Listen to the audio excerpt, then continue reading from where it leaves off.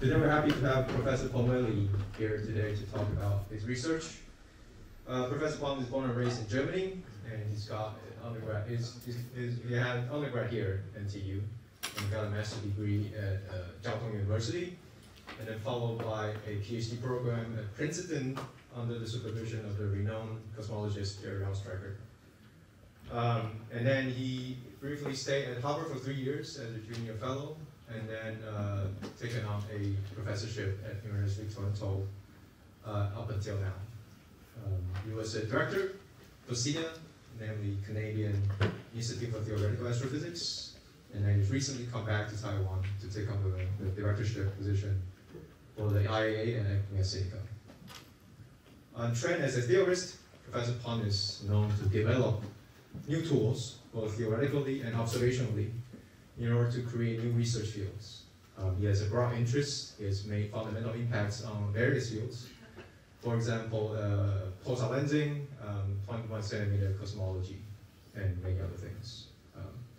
If I want to put one line for his research, it will be something like this. He likes to extract and study fundamental physics from astronomical objects that could sometimes appear complicated. I really like this sentence.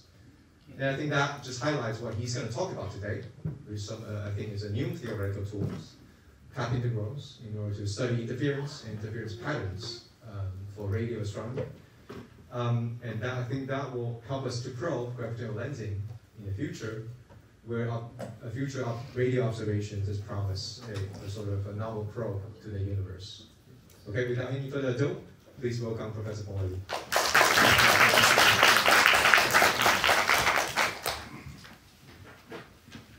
Thank you.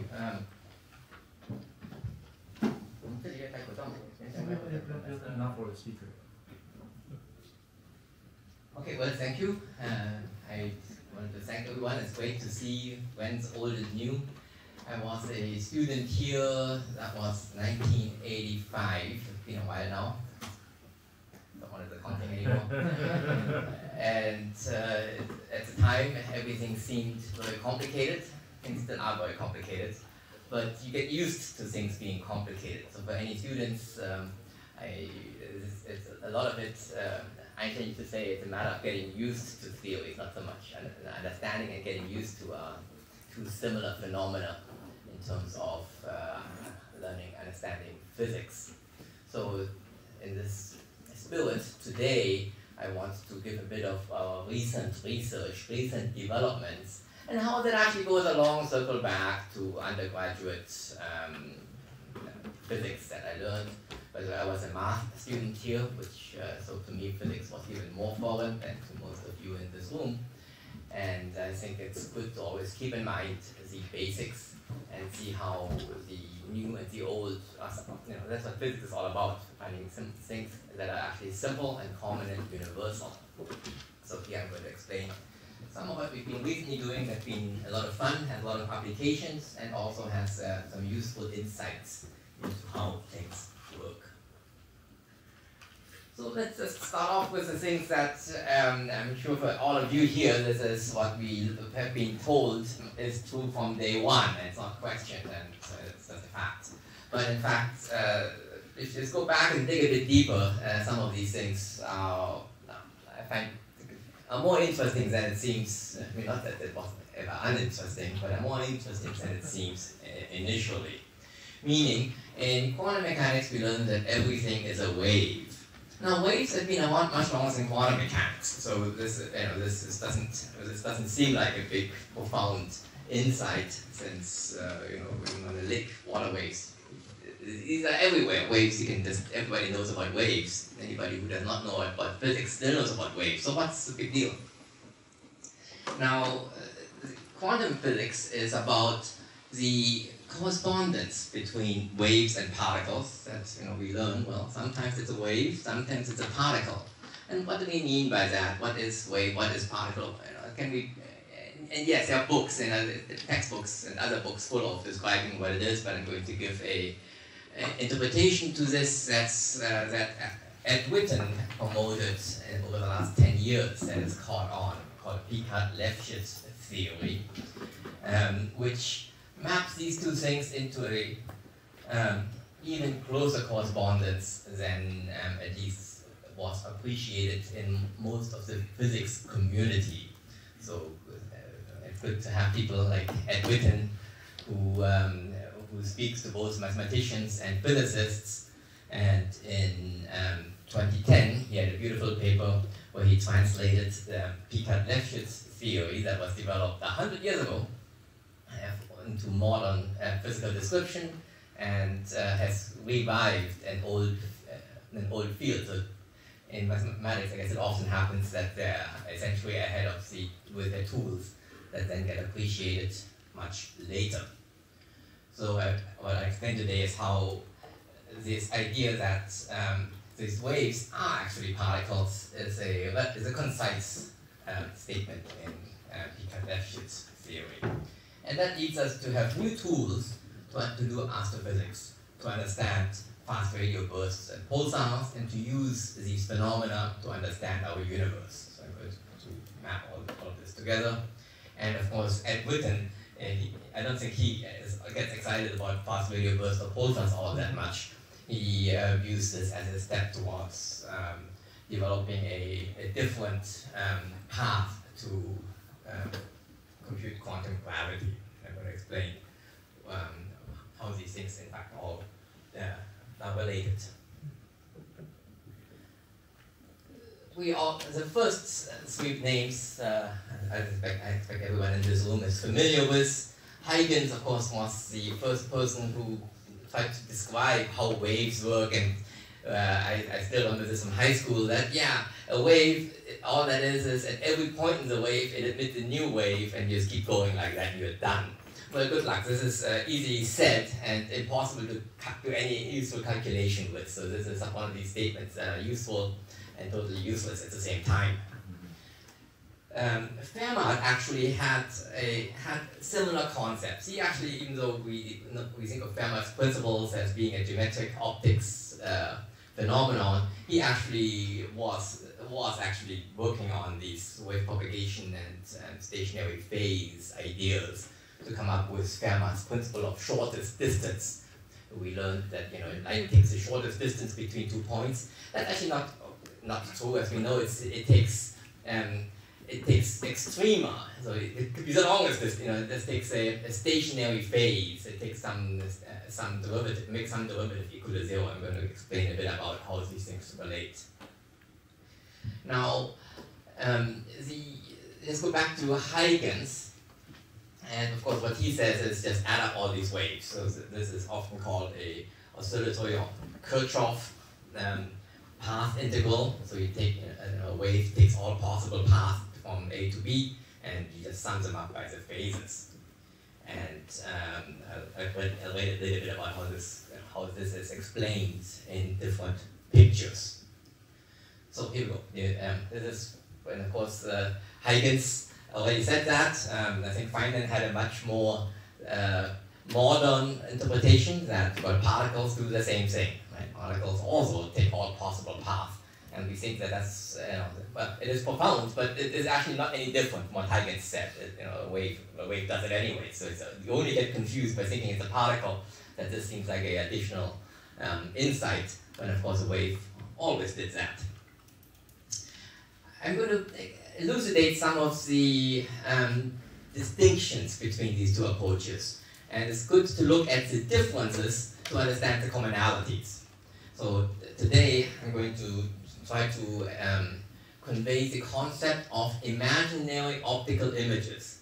So we learned in optics about real images. I remember in first year physics we had we put up mirrors and lenses, and you have what we call, anyways, you have the ideas of light takes path, and I'm going to explain how light can take an imaginary path. And a word that is familiar to some of you, perhaps not everyone who doesn't work on this particular technicality, is something called an iconal description of, which is a little bit in between geometric and between a geometric description of lines, of particles going along lines, and between waves. And this is what I'll be trying to explain. So I'm going to start off with an optical lensing background to explain how this works. In a lens, you have some medium. I forgot to bring my lens along. Luckily, I'm wearing my glasses. So you have a lens that has a refractive index that is variable over space, and then a light ray can either go, if there was no lens, would go in a straight line towards the observer, and in the presence of the lens, it can take another path. It may or may not take another path, depending on what the lens is doing. Generally, you can simplify your life a little bit by taking the source to be at infinity. Then you've got one less variable. It doesn't affect any physical conclusion you make. And the thing that matters, of course, to calculate these angles, the deflection angles, is the gradient of your lensing potential, or the refractive index, depending on what, how you describe your lens. Those two are the same. Good. Now back to the down to the to what I said in equations. So this is not the way we normally present it in optics, but that is, I'm going to use a notation we use in field theory, in quantum field theory, that you have something called an action S, and in the case of a wave, you take all possible paths, and of course the length of the path depends on the distance between the straight line of sight and the fiducial path that you're integrating over. And you add to this the lensing potential along the line of sight. You multiply it by the wavelength, multiply by I, exponentiate and integrate over all possible paths the lens could have taken. Now, this integral, even if you have no lens, okay, let's turn off this lens for a second. This integral, you might wonder what this integral does. It's you integrate e to the, and you're going to integrate this d theta. You're going to integrate e to the I nu theta squared d theta. It's a, you learn, you know, because that's the integral of sines and cosines of theta squared. Highly oscillatory function. It's not entirely obvious that this is mathematically well defined. Now, you can do a trick, of course, is that you realize if you take I times nu and call that 1 over sigma squared, this is just a Gaussian integral, and you know the answer. So you kind of know the answer by looking it up without if you don't worry too much about whether this infinitely oscillating function has a well-defined mathematical definition. You actually can get the answer already just by looking at what you're integrating. Now, the normal procedure of how you come up with Fermat's solution of least action, or the shortest path, is that you take the stationary points. You differentiate the action with respect to the position on the sky, the path you could have taken, and setting it to 0 is the direction in which this oscillation is minimal. So that's a stationary phase point, and that, perhaps not surprisingly, gives you solutions that are the classical trajectory. So I think so far this is just standard perturbative tree-level field theory that's used in, of course, the solution of the action is the classical mechanics, and you said a very complicated thing to get an answer you already know. A few things here that this does illustrate though. You have some function that you set to 0, and it has solutions that can be real. You can have more than one solution, and you can have imaginary solutions. And you just think about what does that mean, and we're going to get to that in the next couple of slides. So each of these solutions of this classical equation, right? You're going to ask, light could have gone straight, or could have gone to some other direction and come to you. It can have multiple solutions, and some of those solutions have real variables, have imaginary, just plug in the equations, some of them are imaginary, and you can ask, should I have worried about them? And normally, that's where I suspect Fermat did not understand how those would contribute. In quantum mechanics, we do understand that. In quantum field theory, those are tunneling solutions that are perfectly good solutions and important ones. And That's why these all stationary images, even in these tunneling pictures, are generally called iconal solutions to your action. Okay, so classically allowed, imaginary, let's call them classically forbidden path, all have a standard definition.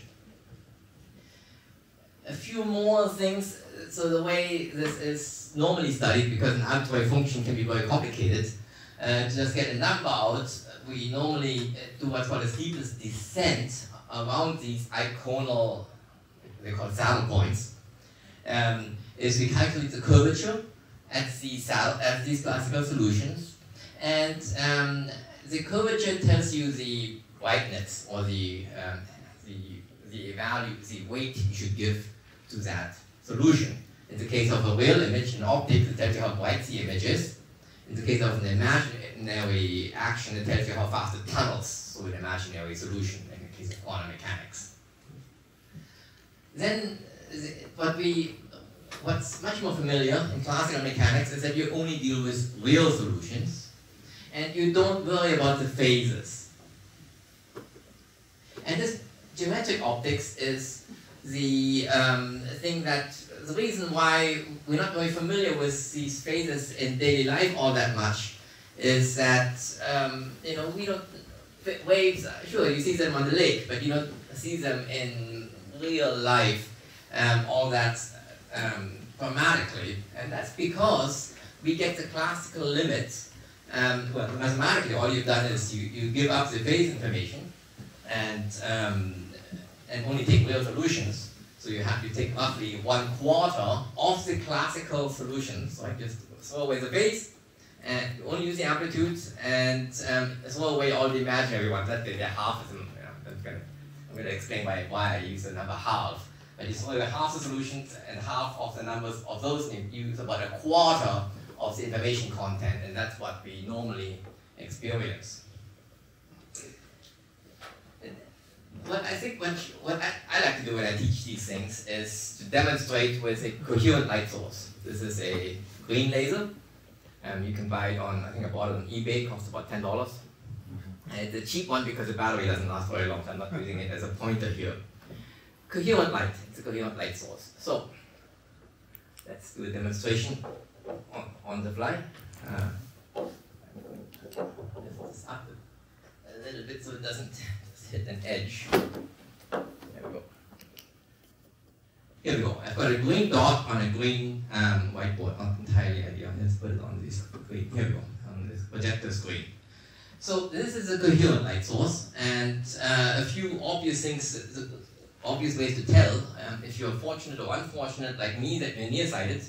If you take off your glasses, and in case you're not nearsighted, you can take somebody else's glasses and look at this dot. And what I see, and I see most of you see the same, is sure, it's fuzzy, meaning it's now no longer as small. It now covers a larger area because your eye doesn't focus. However, it has substructure in it, and the substructure is still, each one of those speckles is still the original size of the diffraction limit of your eye. Okay, so this is wave optics. Under wave optics, nothing is ever really fuzzy.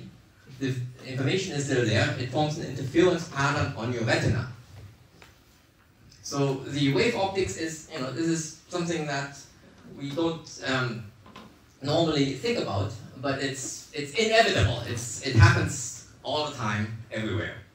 And if you now look at this thing in hindsight more carefully, even with glasses, you can see that there's a bit of a glow around where it hits. And if I take a reflection of it, let's see if I can do this, of the ceiling, the main things you can see is that it's always a bit fuzzy, so everything that is under coherent light is always a speckle pattern. Okay? That there are always spots that are brighter and fainter. And whether or not they're brighter and fainter is different for every one of you in the room because you're viewing it from a different angle with a different interference pattern. So I can assure you, every one of you is seeing a different pattern of the same laser pointer. So this is wave optics, and it's on all the time. And the reason we don't notice it very much is two reasons. One is this is monochromatic light. If you combine it, of course, with different wavelengths, the pattern will shift since your eye averages off, the light has multiple colors. You don't see this, and of course the light is an extended source. So there are a couple of geometric optics limits that this is not doesn't drive you home as much as I think it should. By the way, I think if we replaced all these lamps by lasers, by laser diodes instead, you'd be very uncomfortable.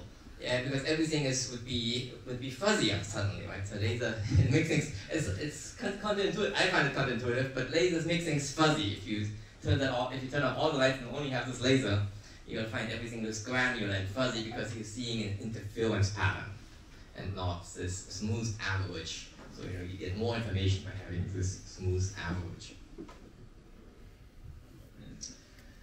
Just to drive home a little bit about these wave integrals. Imagine I have just an empty light traveling in 2 dimensions. So I do this in 2 dimensions. You have to integrate in this path integral sine of r squared, r dr. And you really, if I gave you this problem in first year calculus, you're supposed to answer the integral doesn't exist. It just integrates larger and larger fluctuations. So this clearly doesn't have a useful integral value. But yet, that's what you're integrating. That's what Kirchhoff integral tells you to do, and you're supposed to divide by this integral for everything you do. So all these things are at face value a little bit, it can be a little bit subtle and technical. But of course, it's not. We know how to deal with it, and I'll get to a more general way. And Picard-Lefschetz gives a much more generic way of interpreting what all of these things do. So I'm going to give a concrete example of a lens in 1 dimension.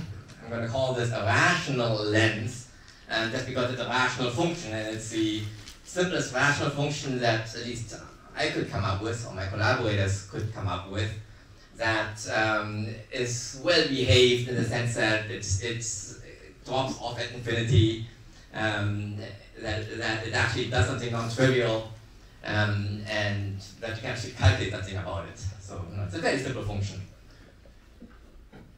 Just to recall, the images in geometric optics, when you take the variation of it, you get to differentiate things, and you're supposed to solve the gradients with a gradient equal to the position. Right? If a quadratic term, you differentiate it, you get theta, and you have the deflection itself that you integrate. The action is just the sum of phi plus theta squared, and setting them equal gives you the classical solutions. This is a 5th order equation. You differentiate it out and set it. Anyways, you can convince yourself that this is a 5th order polynomial equation. It has 5 roots. It turns out it doesn't matter what you put, any real number of alpha you put in, either 1 or 3 of those roots are real, and the rest is imaginary. There are always 5 roots, and the rest of course come in complex conjugate pairs. We all know that from high school or from whatever, from algebra. Well, it turns out that yes, there are always 5 saddle points. Okay, that's the obvious statement that a 5th order polynomial has exactly 5 roots. 1 or 3 of them we know what to do with. They are the images you see through a lens on the sky. So on the lensing, there's something called an odd image theorem for any continuous potential. You can see obviously 1 image is what you normally see. When you add a lens, the images come in pairs. So seeing 3 images is the next simplest thing you might think that can happen. And then, well, what about those imaginary? I'm going to first tell you the answer and then how it gets there. Perhaps the non-obvious answer is that there is at most 1 imaginary image. You might have guessed, maybe 4 or maybe 2 imaginary images because there was a total of 5. Okay, that turned out not to be the right answer. And let's make a picture of what actually happens. So here's the lens lives in theta space. We have a source that moves on the sky at constant position, again in theta, and at a given theta coordinate, it moves in constant in beta, and the theta positions is where we see images of my source. So if you're far away from the lens, you see exactly one image where the source should have been at a straight line, right? So the place where you see it is the place where it would have been without the lens.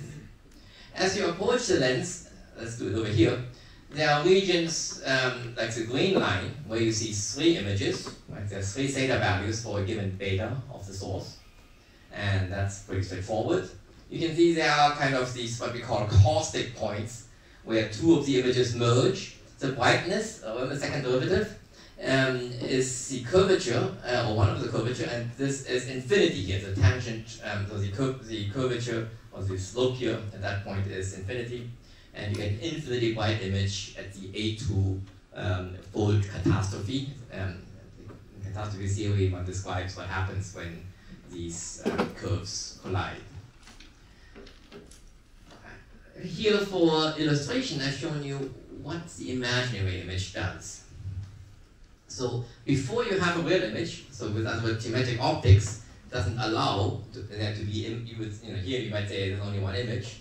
Well, in the wave optics, we already know that the wave explores all possible paths, even those that are classically forbidden.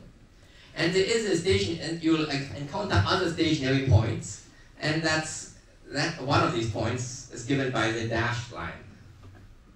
Okay, so that's the real component of the imaginary image. Of course, at the fold point itself, these 2 are continuous, so in the complex plane, these 2 images merge and turn into one imaginary image. There's another image, which is its complex conjugate, that turned out not to contribute. You might say that's philosophical, since the complex conjugate, the real part, looks the same. But we will see in a minute that this actually is a different path. So here is where the imaginary image of this lens lives.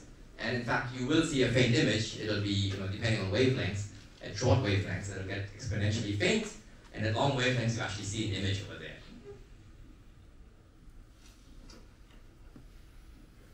Okay, now we get to Picard-Lefschetz theory to give the interpretation of what you do with this wave optics integral. And we're saying you're integrating this action along the real line, in this case that's theta. So this theta, it's a highly oscillatory function, and it's kind of hard to tell by something which oscillates a lot of what the answer will be. You might think it's not even clear that it converges, so you have something where it's hard to get intuition.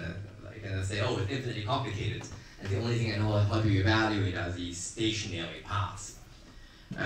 It turns out Picard, 100 years ago, this gave a straightforward description in any number of dimensions, that you deform your contour, and we're all familiar with deforming contours, and to descend to minimize the imaginary component of your action. Then this line, after you keep descending on it and takes a contour along the ridge lines in the mountains in Taiwan, they're called Lingxian. That's where you want to hike, because you guarantee that no river will cross a ridge line. Okay, you're guaranteed to stay dry if you take a ridge line across the mountains, and that's what we need. So this line will descend onto the ridge line of the complex plane. And there will be a number of saddle points that this ridge lines will encounter, and those saddle points are extrema of the action. And that's not profound, but that's just think of if you have a contour, if you're hiking, all these things are very intuitive. So along a ridge line, there's no water, and at a saddle point, you change your direction from going down to going up, or vice versa. So now you can already see that because you started off with a line along the real axis and deform it, it is true that every extrema of these thimbles, they're called thimbles, will be a saddle point. The converse is not true. If you have a saddle point, doesn't mean a thimble will pass through. So not all saddle points contribute to this oscillatory integral. So you can be misled. So you might think, oh, I just do WKB in imaginary time. This may or may not give you the right answer. You have to actually ask where my path integral came from to ask whether a given classical or imaginary solution ever actually matters. And usually we just ignore that step.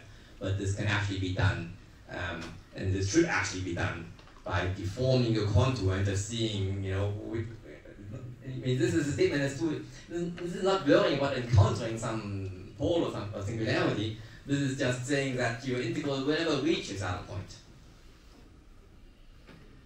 And it also was, once you've settled on these symbols, on these ridge lines, it turns out that the integrand is provably not oscillating. Okay, the phase is explicitly constant along that contour. And this method of steepest descent kind of exploits that fact. And then the steepest descent, these symbols have a finite number of segments, or a discrete number of segments, that have constant phase. And that's, of course, a generalization of the iconal concept, that instead of that each saddle point now always corresponds to an image, whether you're in the geometric optics or wave optics. So I can always describe a wave integral as a sum of images. And when I say sum of images, it's because this integral along this function is not oscillatory, so there is no quantum mechanics. Okay, it's just a number that comes out. And the number may depend on your wavelengths, but it's only a number. So I just get to add images with their correct phases, and that's the same as having done some terribly oscillatory path integral. So it gives you an alternate description of what quantum mechanics is. A question. Yes.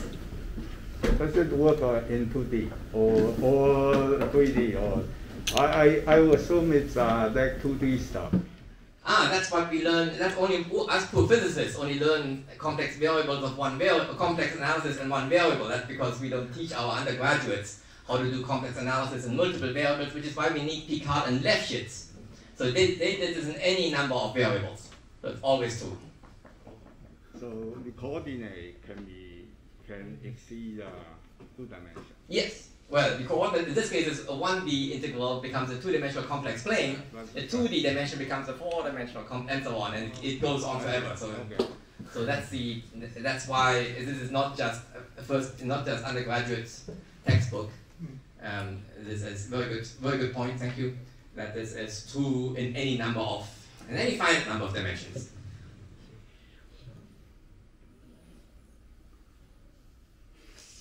Okay, I think it's gotten very technical here, so let's just show a picture of what's going on here. So recall that I had this curve with 3 regimes, a single image regime, so this is theta along the real axis and imaginary theta along the vertical axis. And along the real axis there's a real intersection point, that's where your image would have been. Right. When you're right-centered on the lens, we said there's 3 solutions, 3 classical solutions. And the contour that oscillates along this line, if you deform it, goes from infinity to a pole, back up through a saddle point to another pole, and off to infinity. You can see there are the saddle point, and there are other saddle points that just don't contribute. Okay, there are 2 more saddle points that have 0 weight. So this is the 3-image solution, and then if you go on the other side, you can see again a real image, and this is the imaginary image that causes to a saddle point purely in the imaginary plane. Remember that iconal takes these curvature at the point only, and in Picard-Lefschetz, it's an extension of iconal that you will place instead of approximating by a, it's still a number, but instead of just being the curvature, you have to do the full integral along this curve, but it's a real function you're integrating. Okay, so it's just it's still a number. And all it's saying is I just take iconal and I just have to all that wave mechanics ever does is change the weights. It does not change where the images are. The only thing that changes is the amplitudes by wave optics, even in the deep wave optics regime.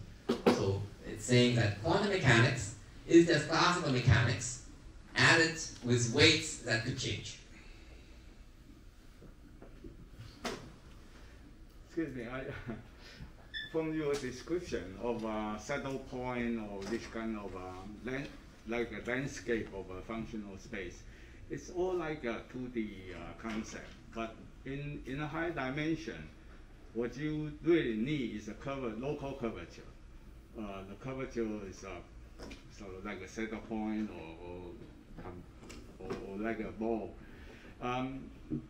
So in higher dimension, your curvature has many components, and so only in 2D there's only scalar curvature that you can use. You can describe the way that you do. Is that okay? So I think in Picard-Lefschetz, the way you describe it in higher dimensions. First of all, you've got a saddle point, right? So at a saddle point, the local second derivatives, there are really two of them along the two axes. One is along this thimble, yeah, and the other one is perpendicular to it. So the blue line we call the curve of steepest descent, and this black line is the curve of steepest ascent.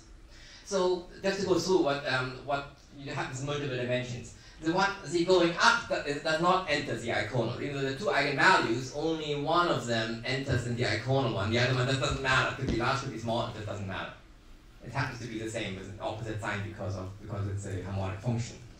Now, in multiple dimensions, so in fact in this paper, we describe a bit of what this looks like. Ed Whitten in 2010 describes, of course, what this looks like in multiple variables. Is that you start off with, let's say in 2D, you're integrating over a surface, and you're deforming the surface in 4 dimensions, and these saddle points, so these lines become surfaces, and you just add up, and of course, at a saddle point, even though it's 4 dimensions, you only have 2 directions, both of which are curving down. And your iconal limit is the sum of those 2 eigenvalues. So there's no other dimension doesn't count. In any number of dimensions, just add up, just sum up the curvatures in n, and you're done. Oh, okay. So this is in geometric optics, of course, that's what one always does, is you calculate the magnification tensor at the point of the real image and take the determinant. And this is just the wave optics limit of how to derive that for a real image. For an imaginary image, we don't normally talk about how this would be done, but it is at the end done the same way. Okay. I mean, in quantum mechanics we do this regularly, but in wave optics, this is not. In fact, I was hoping to set up a lens to show you an imaginary image, but I couldn't get my hands on this quadratic lens in time to actually show you an imaginary image on the blackboard.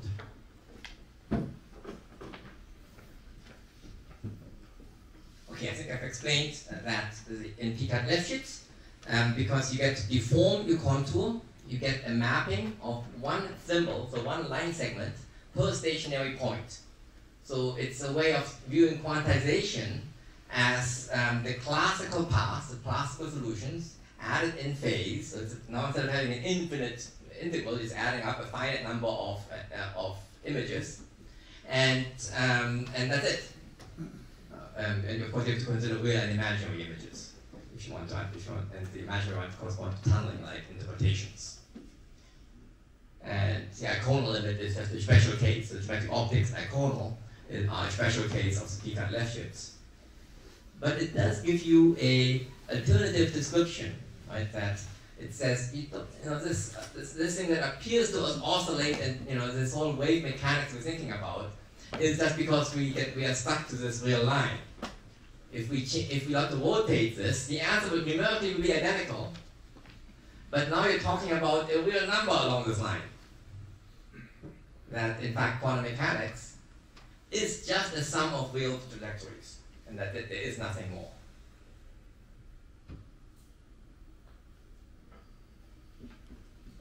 Okay. Now, why is this exciting, and why wasn't this already done? Why was this not already done 400 years ago when Mr. Huygens and Mr. Fermat, they understood all of that?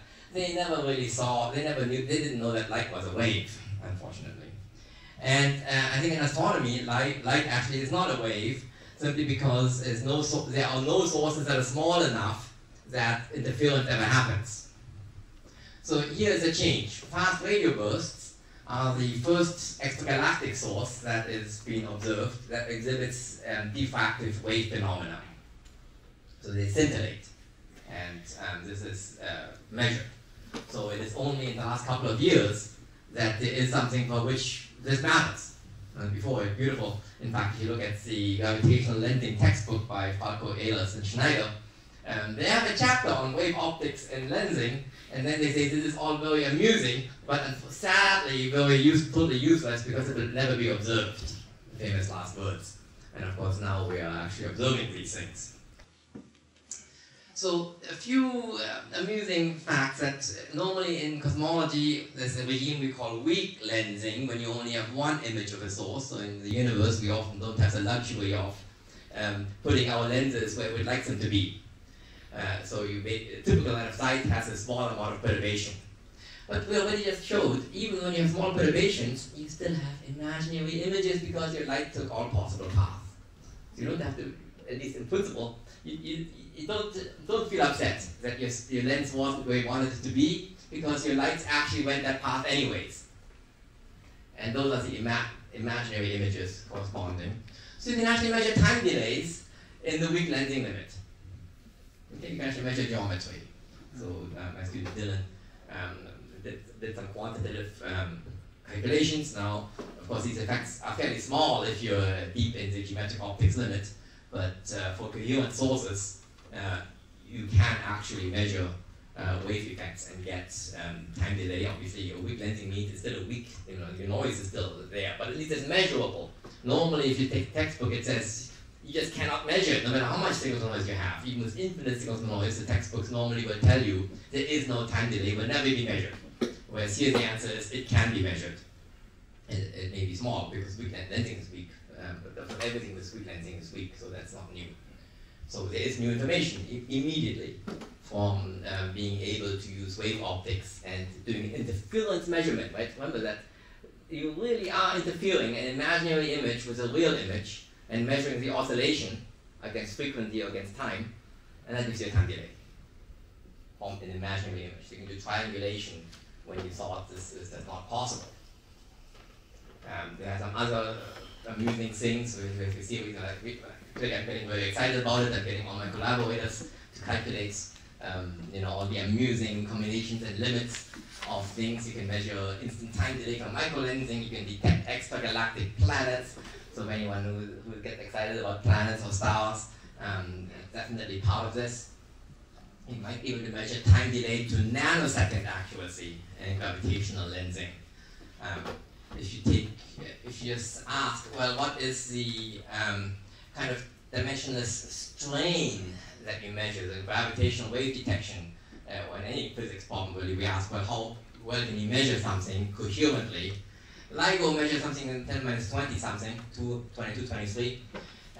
It turns out that a typically lensed path, if you just take the path length, which is gigalight years, and you're measuring the path length difference to centimeters, this is a strain measurement about 10 minus 26. Okay, this is one of the most accurate things. So if you think space has quantum foam or has other things happening to it, well, you're sensitive to this, and if it affects the interference pattern, at a level bigger than this, you could measure it. And the fact that we see coherent scintillation means that nothing strange is happening at a scale much finer than any other probe that we can readily have across space-time as a whole. So this is a totally new constraint, and much better than LIGO in these units. Now, you can ask, oh, well, did you find all your gravitational waves? And the answer is actually, the gravitational wave, by being transverse and traceless, do not couple to these two paths, or these couple the two paths equally. So there is no transverse traceless gravitational wave, but it is the best constraint on scalar gravitational waves. So again, we had a paper where we plug in, if you have scalar tensor theory, then that's highly constrained by this because the scalar part will modulate the at this level. So there is no strain fluctuation, and that is more sensitive than LIGO. So you already know that the scalar fluctuations in gravitational waves is small on this interference measurement. Sadly, it's expected to be 0. I don't know how many of you like scalar tensor gravity. but I think I was never a fan of them, so that's fine with that's fine for me. But you know, it's an effect that could have been there and it's not there.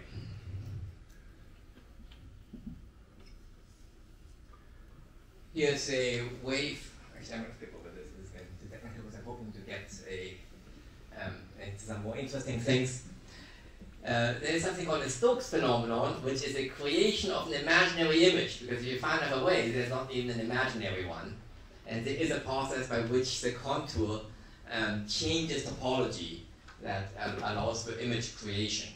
And this is an interesting phenomenon that I was picking it up a few months ago while we were writing these papers. And the reviews generally say, oh, this Stokes phenomenon is really only, you know, they warn the casual student trying to read these books, saying this is not for a casual graduate student. You have to spend your life understanding this before you should try to read this text. Only for black belt experts. Actually, if you read Witten's paper, that was written before 2010. And in Witten's paper, he actually makes it simple. I think all of us in this room can read Witten's paper and you will know what Stokes phenomena are and how images get created and get destroyed without having to spend years studying a very obscure analysis subject.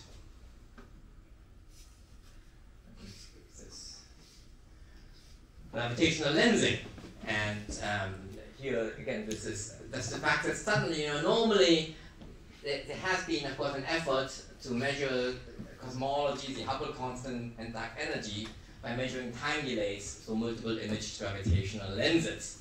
And nowadays, to be competitive, you've got to measure to 1% or something, and even though these measurements are getting better, it's been hard to reach that kind of sensitivity.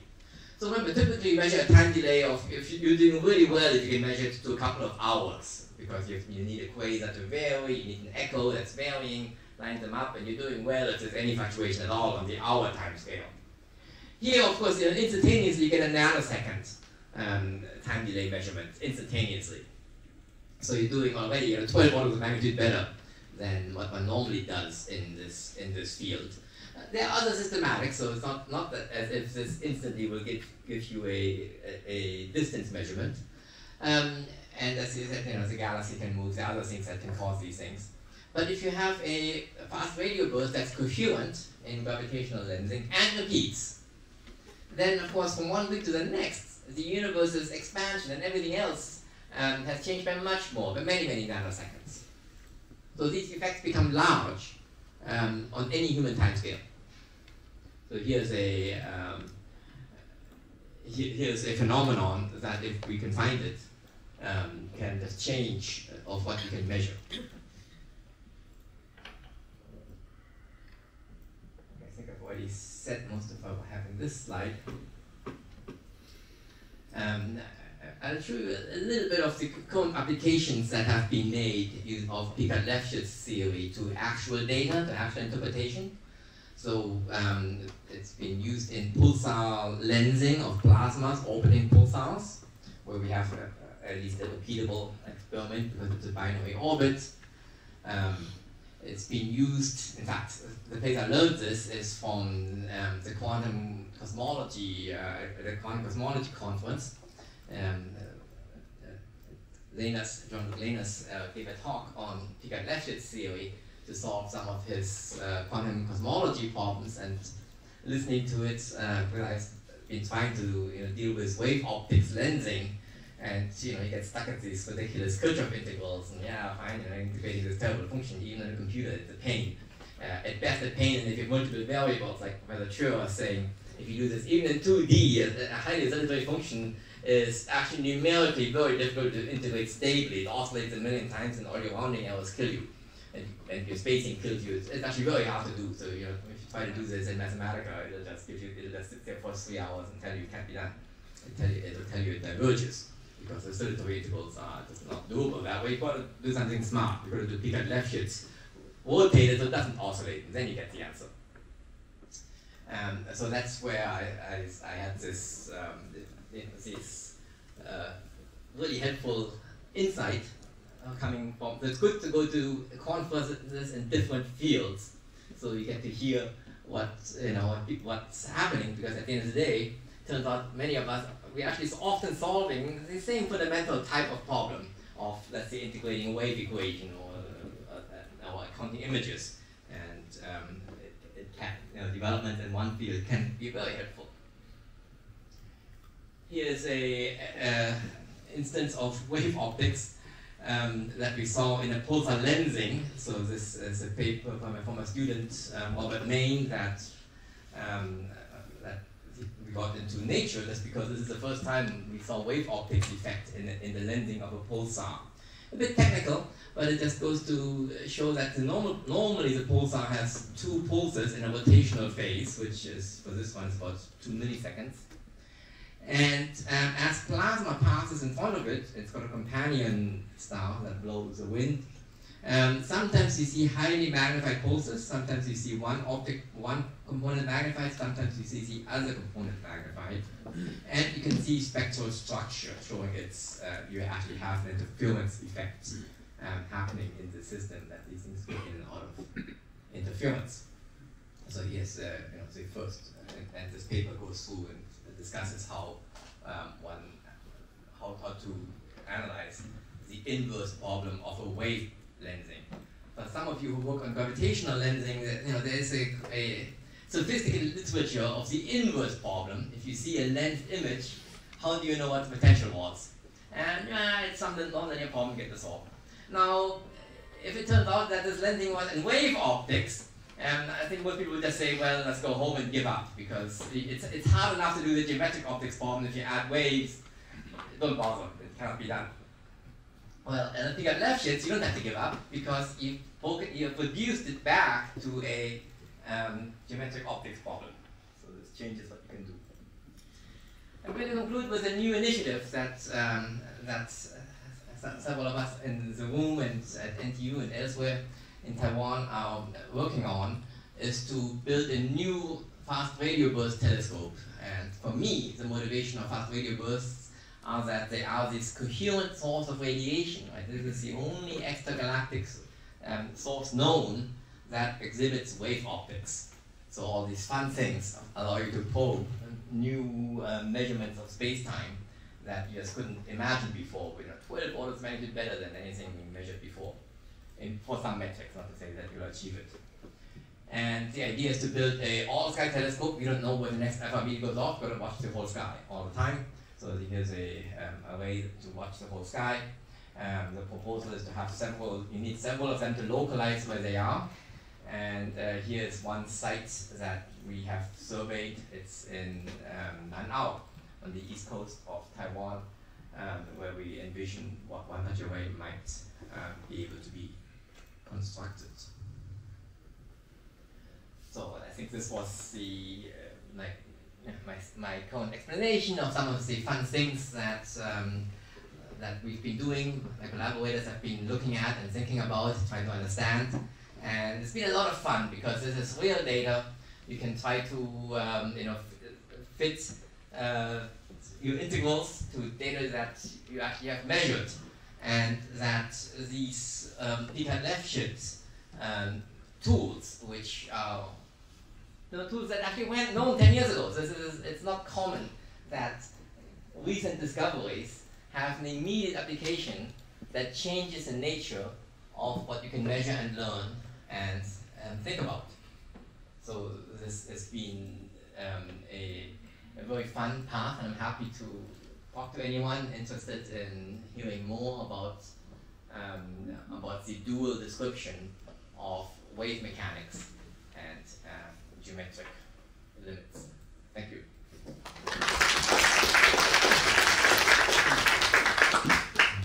Time for questions from the audience.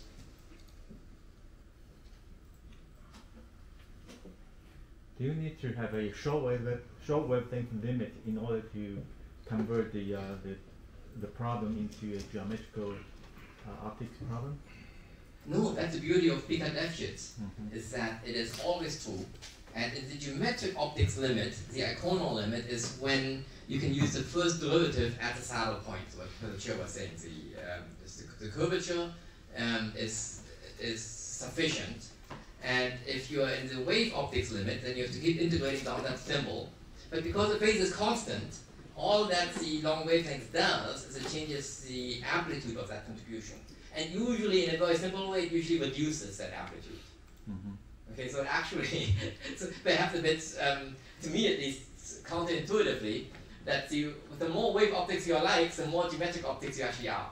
So formally, as h bar becomes large, all those imaginary points stop mattering, only the biggest one matters.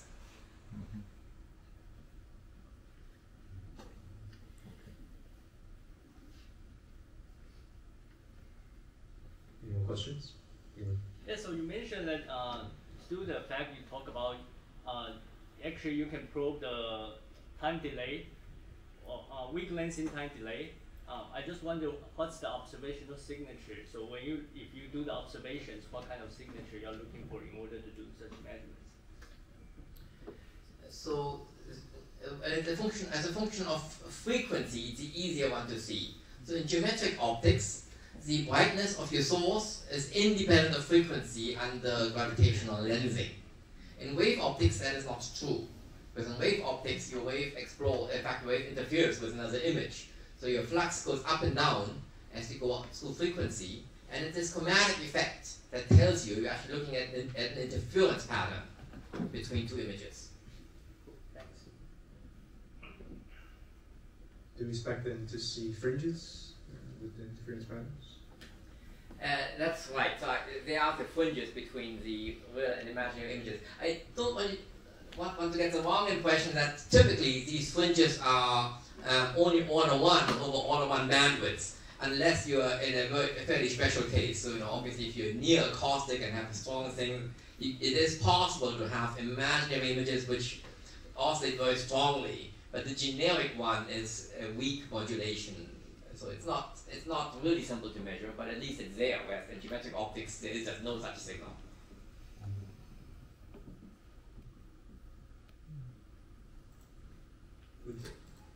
Can you elaborate on the dark energy, the application to that kind of observation or measurement?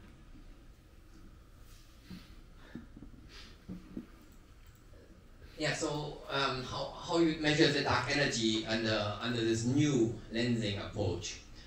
So normally the way one measures distances is you have to do you measure time delays, but to get a distance you would actually need to know your lens quite precisely, since the time delay, if you have a symmetric lens, the time delay is 0. Imagine you are centered, then all images will be equidistant from the lens, and you have no delay and you've got no measurement. So the measurement intrinsically comes because you have an asymmetry in your geometry.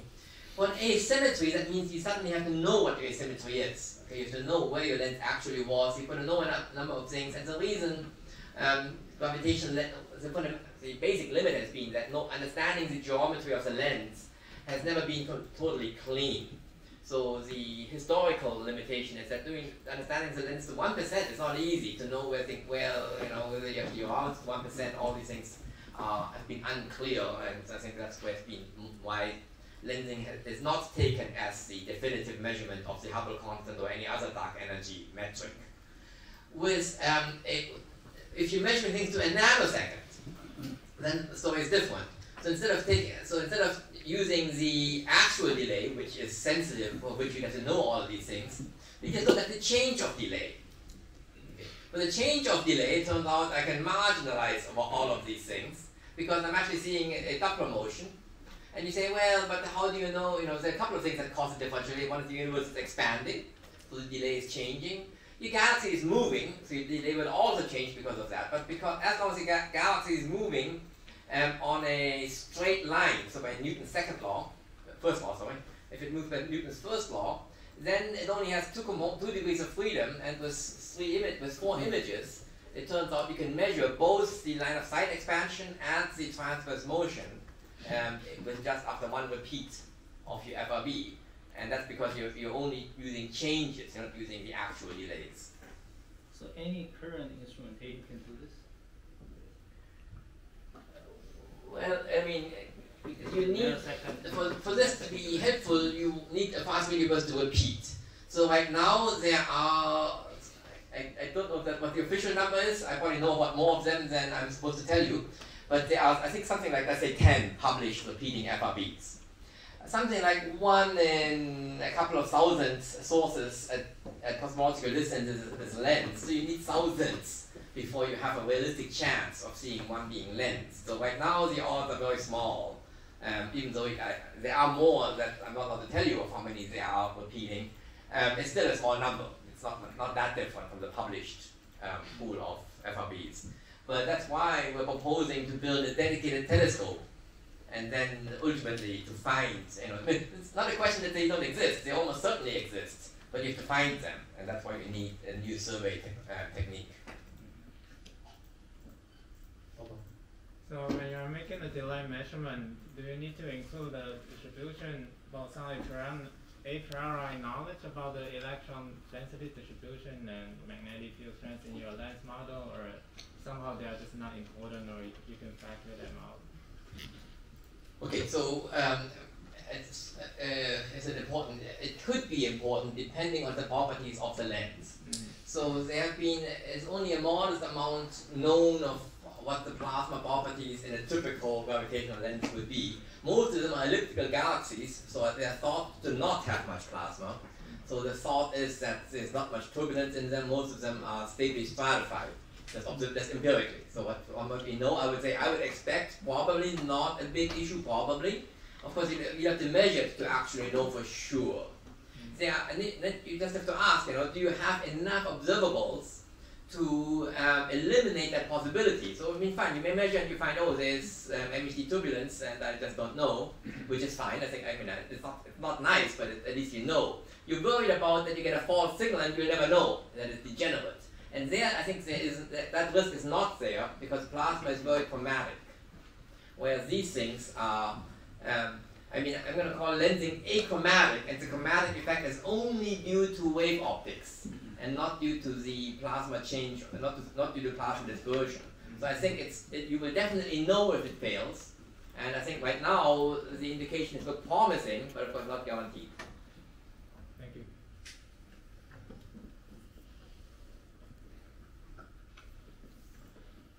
Any more questions? Yeah, please. Sure. So what would this interstellar disturbance or turbulence obstruct your wave features? Would it? Thank you. So what does interstellar? So we thought about turbulence in the lens. What the show is asking, and historically there have been a number of, and I think I may have deleted that slide, of intergalactic turbulence.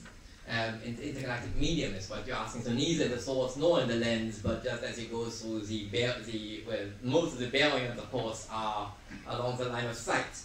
And there have been proposals that the observed scattering in fast radio bursts is due to propagation, due to diffractive scattering of this intergalactic medium. I'm happy to report that Dr. Lin, at least in the room, measured FRB 110522, and there's a Nature paper that proves from that pulsar, the scintillation pattern of the pulsar, that at least for that object there was no intergalactic lensing, plasma lensing. And that's based on, again, I'm happy to go into more details of that paper, but it's from the scattering time dependence of the scintillation pattern that establishes that there was no deflection in the IGM. Now, I'm also happy to discuss a separate physics question as to whether or not there should be lensing. And there have been papers, at the end of the day, they may be turbulent, but is there enough for it to ever matter to measure anything? And there's the answer. I think it's pretty clearly a no. That if you ask, what parameter space, what dissipation rate do you need to actually lens, and there've been a number of papers going through that. It's actually, in hindsight, of course, it doesn't mean you shouldn't look or shouldn't worry, but both empirically, we know that for the one that's been studied, and I think there's been a few more studied since then, and none of them have ever shown intergalactic disturbance. So I think that part is the least to worry about. Of course, if one likes IGM turbulence, it is bad news. What do you mean by plasma lensing? You mean the wave propagate along in a medium where it has a dielectric constant and you change, you get the light path get deflected because of change, because of spatial variations in the dielectric constant, okay. or the refractive index. And again, the textbooks talk about diffractive and refractive limits. It turns out in Picard-Lefschetz, there's only one limit.